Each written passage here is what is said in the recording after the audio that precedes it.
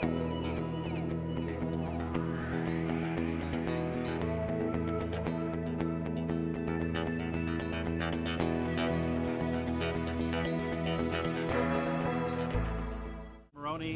I am the tanker base administrator for the 2010 fire season.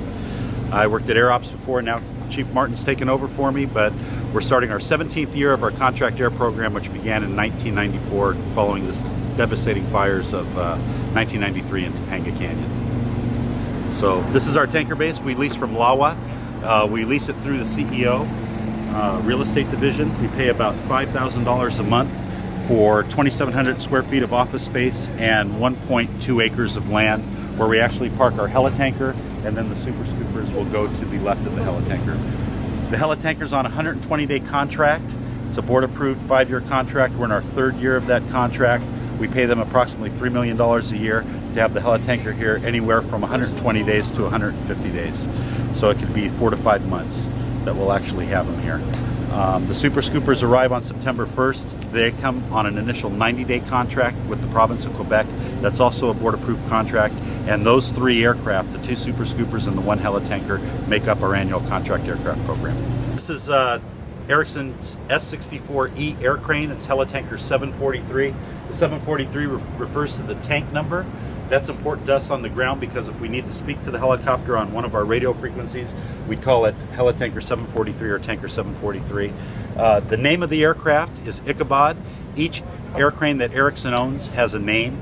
This one happens to be Ichabod. We've had Elvis in the past, we've had Hercules in the past, but this year we have Ichabod. So it has a 2,650 gallon tank.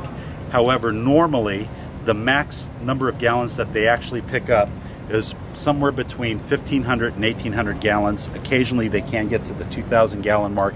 It's dependent upon how much fuel they have on board, how hot it is, and how high they're operating, what the altitude is, because it's all dependent upon weight. There's 2 ways to fill the aircraft. There's actually 3 ways. There's a sea snorkel that you see on the left side here. That sea snorkel rams water up into the tank. That's very important for fighting fires in areas that are adjacent to the Pacific Ocean, like Palos Verdes, Malibu, or Catalina Island, which is of particular interest to the supervisor. On the other side is actually a snorkel basket that comes down that has a hydraulic pump that can actually pump water up into the tank, and that can fill from any static body or moving body of water that's a minimum of 18 inches deep. We can also ground fill it for operations, however that takes a little bit longer. So usually we either use the sea snorkel or the basket snorkel to actually fill the aircraft during firefighting operations. So this is a good shot of Ichabod from the front, the nose. You can see that the pilot windows, it has 2 pilots that actually fly the aircraft. The pilot windows allow the pilots to actually look out and see the ground below them, see where they're actually dropping. And this side also gives you a good shot of the snorkel basket and the flexible snorkel hose. That snorkel basket actually weighs somewhere between 400 and 500 pounds, so it's very heavy. And the hydraulic fluid that runs the pump actually pumps the water up through that flexible hose and into the 2,600 gallon tank. But like I said before, it's normally anywhere from 1,500 to 2,000 gallons.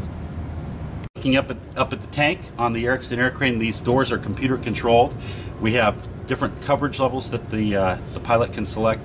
Coverage levels 1 through 8.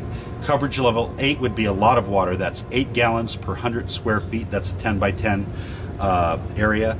Coverage level 1 is 1 gallon per 100 square feet. So obviously coverage level 1 is a lot less than coverage level 8. The doors open and close automatically to actually gate the water as it comes down to control how much is coming out. So very sophisticated system.